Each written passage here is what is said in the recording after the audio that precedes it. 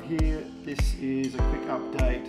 We took the opportunity over the Christmas break to work on some safety features which some of our customer base have asked for, and we've used the break to take some time to rewrite the code and come up with a new firmware. So this isn't massively different from the remotes of past, but there has been two safety features included, which is a locking function for the throttle.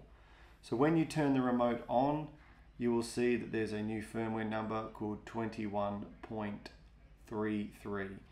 The new feature now is the lock function on the throttle. If I pull the trigger, nothing happens despite being connected to the box. I have my signal and I have my data. Nothing will happen. The remote needs to be unlocked for the first use. So to do that, you simply press and hold the cruise control trigger for 3 seconds. 1, 2, 3. The lock will go away and you'll get the zeros back, which is now implying that your throttle is ready to use. So if I was to do that,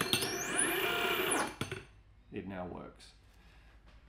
This lock feature also works if you were to fall in the water and the remote loses signal with the box for at least 1 second. So you're foiling along, you fall off, you fall in the water, and you want to climb back up onto your board and keep going, and you've got this feature turned on.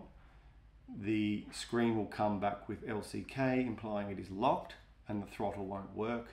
You need to press and hold the trigger again for 3 seconds, cruise control, unlock it, and then you can use it. So that is the basic lock feature.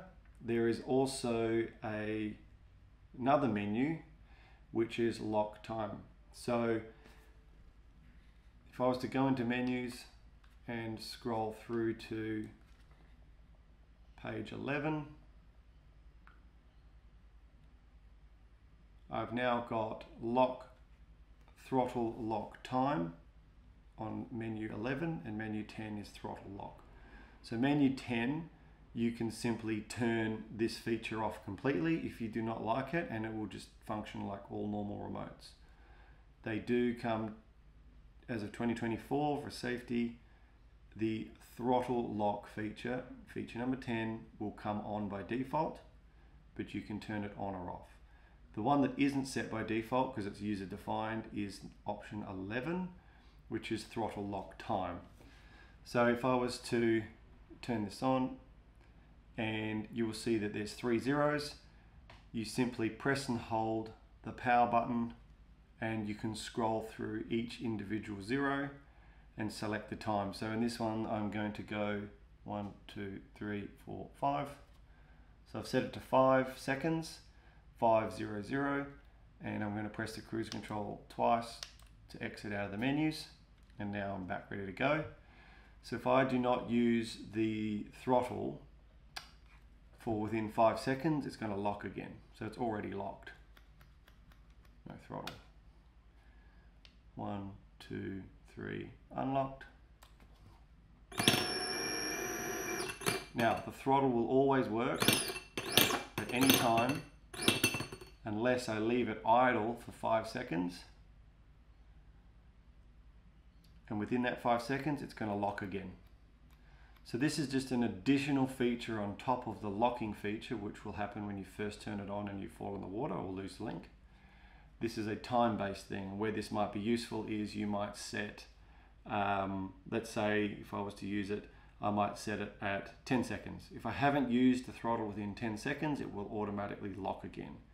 The idea behind this is that if you forget the controller's on, or you've got someone that's inexperienced, you might want to force them to continuously unlock this thing so that they are fully aware of what they're doing. You can use this feature. Again, menu 10 and menu 11 are fully adjustable and you can turn them on and off, and that is the difference between the previous firmware version and this one.